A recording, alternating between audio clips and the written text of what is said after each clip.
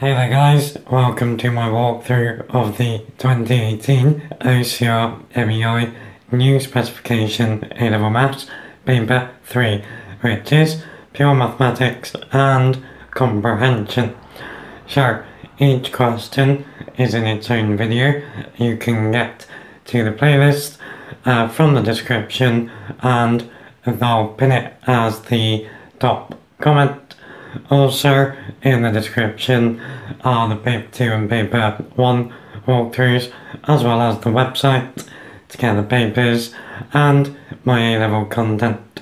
Okay, if you're finding these useful, please give us a thumbs up, get subscribed, be awesome. Let's go.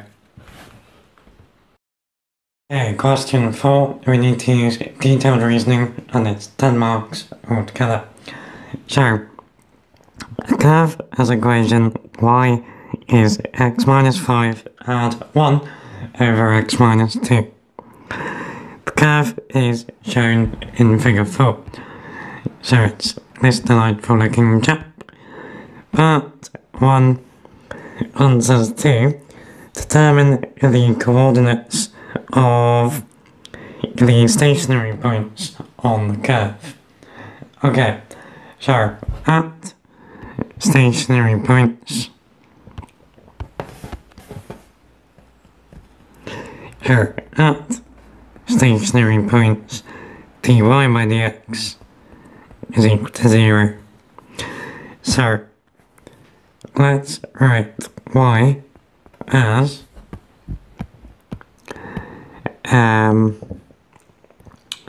x minus 5 add x minus 2 to the minus 1, and then dy by dx is equal to 1.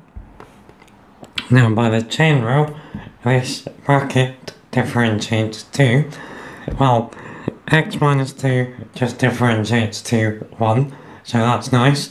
The minus 1 comes down, so we get minus, and then the power goes down by 1, so that goes down to minus 2. So that means 1 over x minus 2 squared. So set this equal to 0.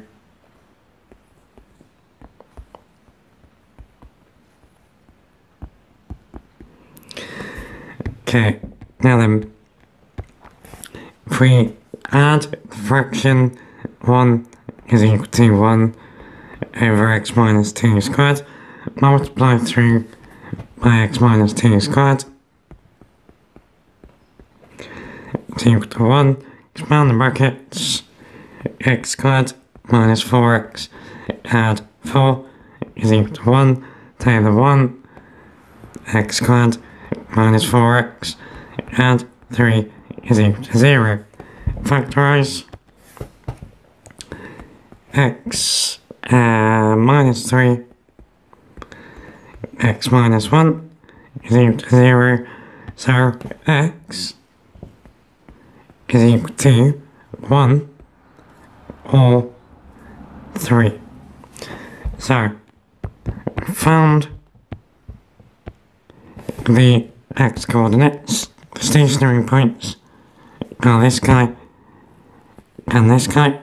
So we got this one has an x coordinate of 1, this one has an x coordinate of 3. So now we need to find the y coordinates. So let's just do it up here. When x is 1, y is equal to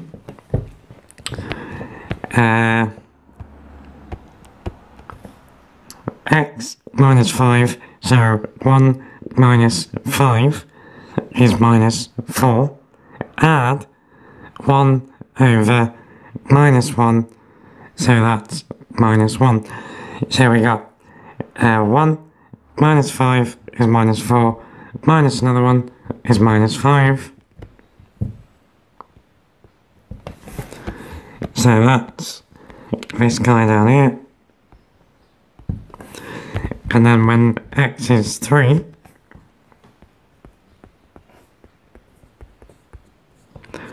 y is, so it's going to be 3 minus 5 is minus 2, add 1 over 3 minus 2, that's 1 over 1, so that's just 1.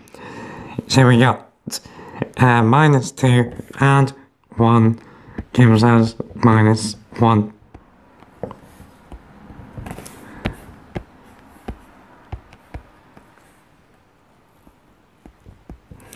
Cool.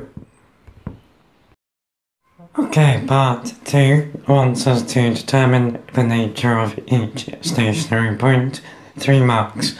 So we can't stamp it is, just look at the graph.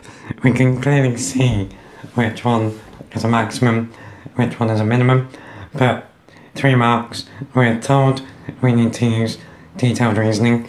So we need to be thinking in terms of the second derivative.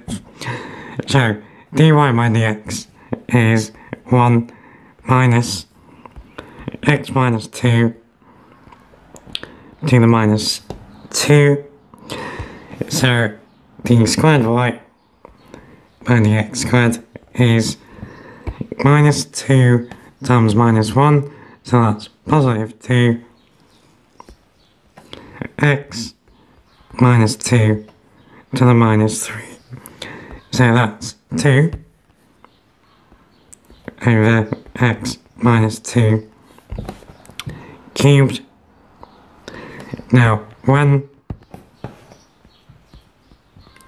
x is 1, d squared y over dx squared is equal to 2 over minus 1 cubed, so that's 2 over minus 1. If you guys can hear this bird outside singing, I really apologise. It's having the time of its life. So we got 2 over minus 1, which is minus 2. So, d squared y over dx squared is less than 0, which means we have a maximum. So this point at 1 minus 5 is a maximum. When x is 3, d squared y dx squared is equal to 2 over 3 minus 2 cubed, so that's 2 over 1, which is 2. So d squared y over dx squared is greater than 0, which means that 3 minus 1 is a minimum. Cool. Okay, 2 1 markers now. Part 3 wants us to write down the equation of the vertical asymptote. So, you can see that that's going to be vertical line down here. But it would be vertical, not with a little bit of wonkiness in the middle. Now, let's see if we can spot a problem. So we are going to have a problem in this equation when x is equal to 2, because we would then be trying to divide by 0, which we can't do. It's illegal. Don't ever do it. So the equation of the asymptote is x is equal to 2. Cool. Okay then, part 4, 1 mark again, wants us to deduce the set of values of x for which the curve is concave upwards. So, concave up means we want the curve to be increasing, or the gradient of the curve to be increasing. So, on this left part, the gradient of the curve is decreasing. So over here, we are concave down. On this part, the gradient is increasing, so we are concave up. So we've just said that the asymptote is x equals 2. So the graph is concave up for x greater than 2. Boom.